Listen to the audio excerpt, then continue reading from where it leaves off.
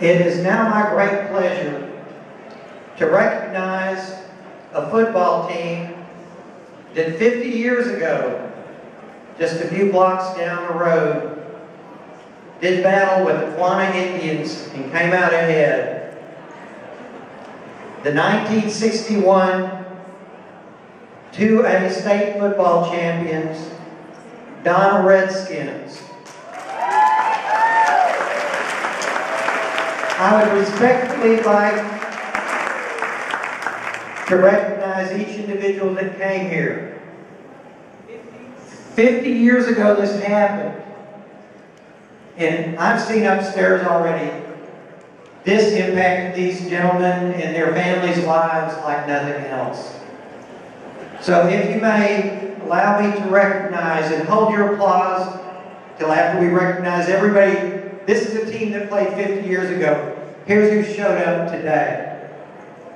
Ladies and gentlemen, the head coach, Earl Scott. The quarterback, Luce Pedraza. Fullback linebacker, Fred Edwards. Halfback safety, Alfredo Avila. Halfback safety, Abel Benavides. Tackle end, Harry Lance. Center, Jim Hume. Quarterback, Richard Avila. Guard, Raul Alvarado. Student manager, Jim Goodjoy. And representing the deceased Donna Redskins, the widow of Coach Benny LaPrade, Barbara LaPrade. The son of defensive end Fabian Barrera, and the son of middle linebacker Raul de la Garza, Stephen de la Garza. Also present, the producer and director of the documentary Miracle at Donna, Frank Aragon. Ladies and gentlemen, the only state champion to represent the Rio Grande Valley of the state of Texas, your 1961 Donna Redskins.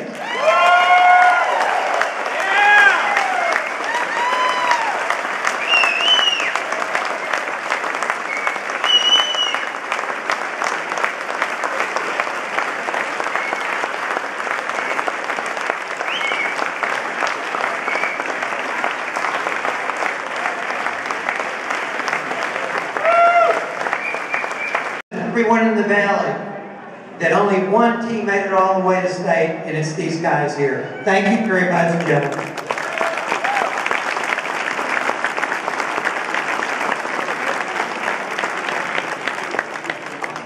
And now it is my pleasure to be able to introduce to you a gentleman that early on when I started my quest, my good friend Chuck kind of took me aside. He said, if you do one thing, you better talk to Ken Hall.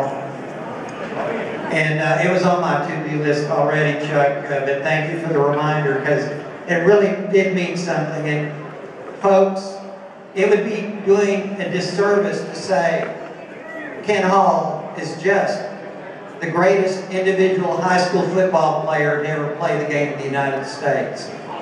And the reason it's true, but that would be leaving out all the aspects that make Ken Hall the great human being that he is.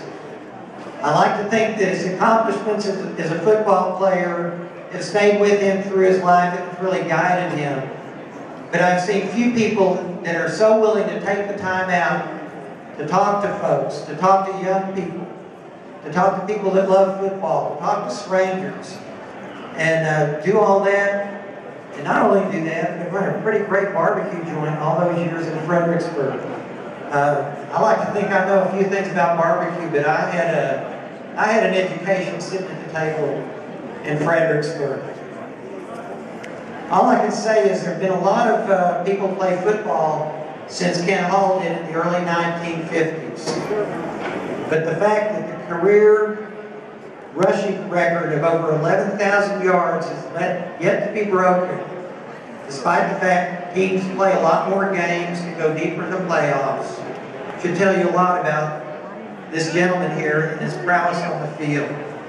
But like I said, to say he's a great player is not saying enough, because it is an honor and a pleasure and really a privilege not only to be able to sit at his table and talk about not just football and barbecue, but talk about life, but to be able to introduce you to him tonight.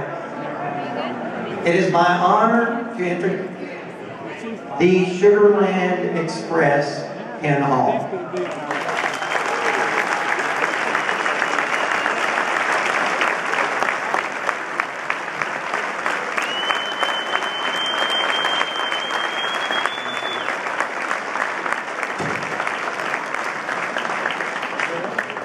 Thank you for those kind words.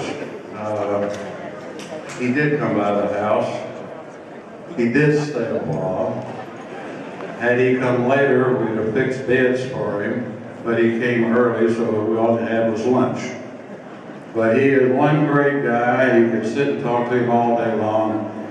And folks, what he has done here, with all the help of the other people at this wonderful museum, wait till you see what you're going to see.